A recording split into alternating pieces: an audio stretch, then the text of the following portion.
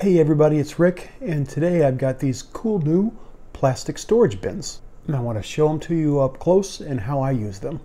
These can be used as organization bins around the office or in the kitchen or in the pantry.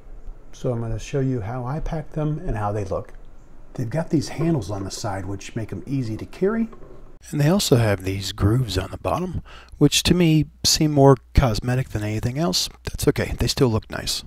Here I've got a bin of soap that goes under the sink, but what I wanted to show you is that these are supposed to be stackable. They do fit inside of each other, and I guess if what you had was flat, they would be stackable, but if everything is not even up on top, I'm going to call that a stretch.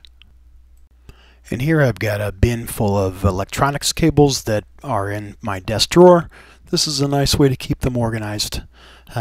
Here's another bin. Again, if you were going to carry two of them at a time, I guess that's stackable.